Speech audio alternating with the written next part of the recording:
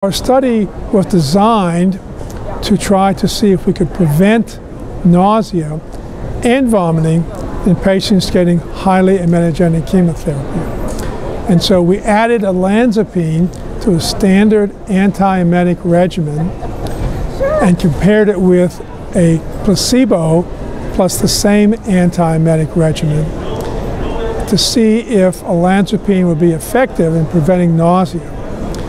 And this was done in the Alliance Clinical Oncology trial, and we had approximately 200 patients in each arm.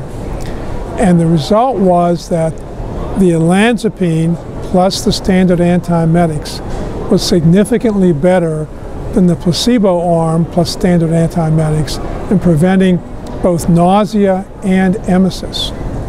This was the first study that used nausea as a primary endpoint, and it was highly significant in preventing nausea and vomiting in patients receiving highly emetogenic chemotherapy.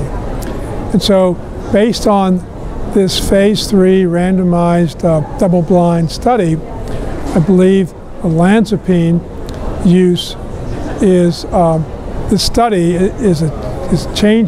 should change clinical practice. And olanzapine, I think, should be used now in patients getting highly emetogenic chemotherapy along with a standard antiemetic regimen in order to prevent nausea and emesis.